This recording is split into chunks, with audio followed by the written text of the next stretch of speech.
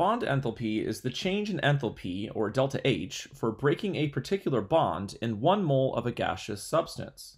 If we think about the diatomic chlorine molecule, so Cl2, down here is a little picture of Cl2. Each of the green spheres is a chlorine atom, and they're bonded together by a single covalent bond. It would take energy to break this bond in diatomic chlorine gas and turn diatomic chlorine gas, Cl2, into 2 individual chlorine atoms. So we're going from Cl2 in the gaseous state to 2Cl.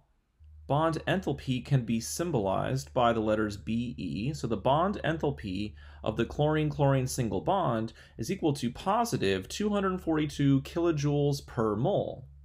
And what this means is if we have 1 mole of chlorine-chlorine bonds, it takes positive 242 kilojoules of energy to break those bonds. Bond enthalpies are always positive because it takes energy to break bonds. Another name for bond enthalpy is bond dissociation energy. So you might see this symbolized as BDE or just simply the letter D. Bond enthalpies are often found in the appendices of chemistry textbooks. For example, we just saw the chlorine-chlorine single bond. The bond enthalpy is 242 kilojoules per mole. Whereas to break a carbon-carbon single bond takes 348 kilojoules of energy per mole of carbon-carbon single bonds. A carbon-carbon double bond has a bond enthalpy of 614 kilojoules per mole. Since a carbon-carbon double bond is stronger than a carbon-carbon single bond, it takes more energy to break the double bond, and that's why the carbon-carbon double bond has a higher bond enthalpy. So the higher the value for the bond enthalpy, the stronger the bond. Notice that these are average bond enthalpies, so the average bond enthalpy for a carbon-carbon single bond is around 348 kilojoules per mole. You might see slightly different values for this depending on which textbook you're looking in, but they're all pretty close to the same value. The reason why these are average bond enthalpies is because if we look at 2 different molecules down here, this is ethane on the left and propane on the right. If we break a carbon-carbon single bond in ethane, the bond enthalpy is slightly different from breaking a carbon-carbon single bond in propane, and that's why we use average bond enthalpies. We've already seen that it takes energy to break bonds.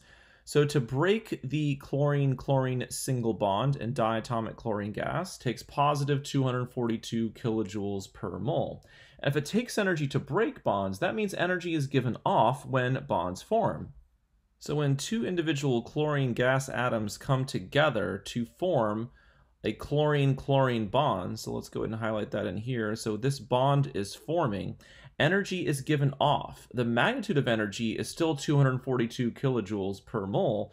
However, now we have this negative sign in here to indicate that energy is given off when bonds form. Bond enthalpies can be used to estimate enthalpies of reactions. So to find the change in the enthalpy for a chemical reaction, you take the sum of the bond enthalpies of the bonds broken, and from that you subtract the sum of the bond enthalpies of the bonds formed. The minus sign is in there because energy is given off when bonds form. A good way to remember this equation is to remember that B comes before F in the alphabet. So B before F, therefore it's bonds broken minus bonds formed. Let's use bond enthalpies to estimate the enthalpy of reaction for the following reaction here of methane with chlorine gas to form chloromethane and hydrogen chloride gas. It's often helpful to draw out dot structures for these kinds of problems. If we look at the methane dot structure, we would need to break 1 carbon-hydrogen single bond in order to get to our products. We would also need to break a chlorine-chlorine single bond. Next, one of the chlorines goes over to the CH3 to form CH3Cl, so therefore we are forming 1 carbon-chlorine single bond, and the other Cl goes with the hydrogen, so we also need to form 1 hydrogen-chlorine single bond. The next step is to sum the bond enthalpies of the bonds broken. So let's think about this for our reactants. We're breaking bonds, so we have 1 mole of methane reacting with 1 mole of chlorine. And since we're breaking 1 carbon-hydrogen single bond for every 1 molecule of methane, since we have 1 mole of methane molecules, we're breaking 1 mole of carbon-hydrogen single bonds. Therefore, we can write down here 1 mole of carbon-hydrogen bonds, and the bond enthalpy for a carbon-hydrogen single bond is 413 kilojoules per mole. Since there's 1 chlorine-chlorine single bond for every Cl2 molecule, and we have 1 mole of chlorine molecules, we're breaking 1 mole of chlorine-chlorine single bonds. So to this, we're going to add 1 mole of chlorine-chlorine single bonds. And the bond enthalpy for a chlorine-chlorine single bond is 242 kilojoules per mole. Moles cancel out, and we get that the sum of the bond enthalpies of the bonds broken is equal to 655 kilojoules. Next, we need to sum the bond enthalpies of the bonds formed. So we're forming 1 mole of chloromethane and 1 mole of hydrogen chloride gas.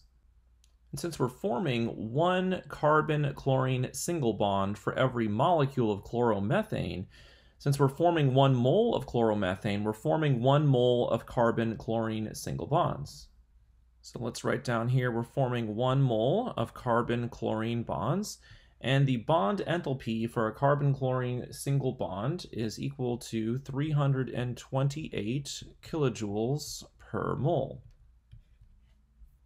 And since we form 1 hydrogen-chlorine single bond for every molecule of hydrogen chloride, since we're making 1 mole of hydrogen chloride, we're forming 1 mole of hydrogen-chlorine single bonds. So to this, we add 1 mole of hydrogen-chlorine single bonds, and the bond enthalpy for a hydrogen-chlorine single bond is 431 kilojoules per mole. Moles cancel, and we get that the sum of the bond enthalpies of the bonds formed is equal to 759 kilojoules. Next, we're ready to find the change in enthalpy for our chemical reaction. The sum of the enthalpy of the bonds broken, we found that was equal to 655 kilojoules, and from that we subtract the sum of the bond enthalpies of the bonds formed, which we found was 759 kilojoules. So 655 minus 759 gives negative 104 kilojoules. Sometimes we see kilojoules or kilojoules per mole or kilojoules per mole of reaction. Kilojoules per mole of reaction just means how the balanced equation is written. And let's see how we can look at the units to get kilojoules per mole of reaction when we do the calculations. If we go back to breaking the carbon-hydrogen bond over here, we've seen there's 1 mole of carbon-hydrogen bonds that we need to break for how the equation is written. Therefore, we can write a conversion factor of 1 mole of carbon-hydrogen bonds per 1 mole of reaction as it's written.